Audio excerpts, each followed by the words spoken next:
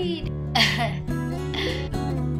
Okay, so I'm filling in for Sasha because he could not make this video.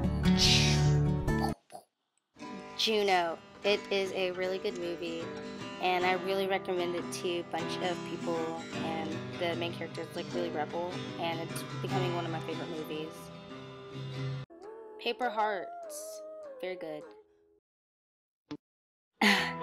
This is a fail, but 500 Days of Summer. I really enjoyed it, and it's very peaceful, and it puts me in a really awesome mood. She's got you high and you don't. Those were all really bad impersonations, but those are pretty good movies. I think you guys should go see them. I was gonna put one more in here, but I couldn't remember the name.